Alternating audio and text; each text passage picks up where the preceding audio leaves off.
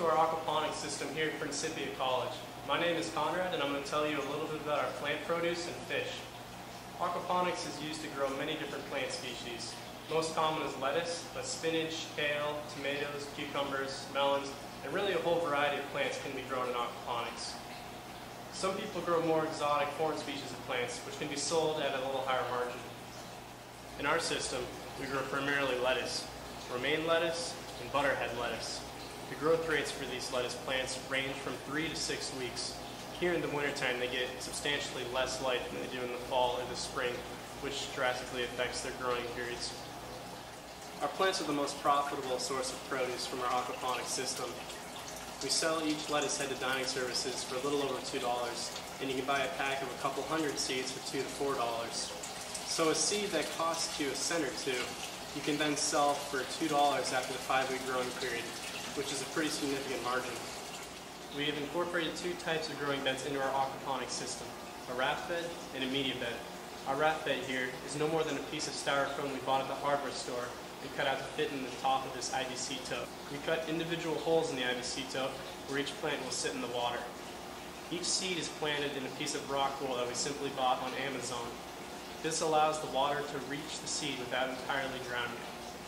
In our raft bed, we've had an extremely high germination rate. We are able to plant 25 plants in this raft bed, and typically all 25 will germinate and sprout within the next couple days. Our raft bed is much more effective than our media bed in this sense. The other growing bed in our system is this media bed here. The media bed is simply the top section of an IBC tote that we filled with this Merrimack pea gravel. The plants will grow in this gravel as they would in the typical ground outside. We've struggled significantly with the germination rate in this media bed. As you can see, only about 3 plants have sprouted of the 20 that we planted at the beginning of this growing period. We believe this is because of our bell siphon, which is what monitors the flow of water in this media bed in order to stress the plants to optimize their growth rate. Because of this inconsistency of our germination rate, we'll likely convert this growing bed into a raft bed in the future. So that's pretty much everything we have on our plants. Aquaponics is a really great, cost-effective method that any individual can use to grow local and sustainable food. As far as our fish production in aquaponics, we grow tilapia. You can grow pretty much any freshwater fish, but tilapia are great because they're hardy and they taste pretty good. We do conduct daily chemical tests of the water quality, but tilapia are able to live in less than perfect conditions. Tilapia also work well because they have a high stocking density. Currently in our system, we only have 30 tilapia in each tank, which is severely understocked. But a ratio you can use to maximize the amount of tilapia in the system is 1 tilapia for every 2 gallons of water. The IBC totes we use hold approximately 275 gallons. However, since we cut off the tops to use as growing beds, they really only hold about 250.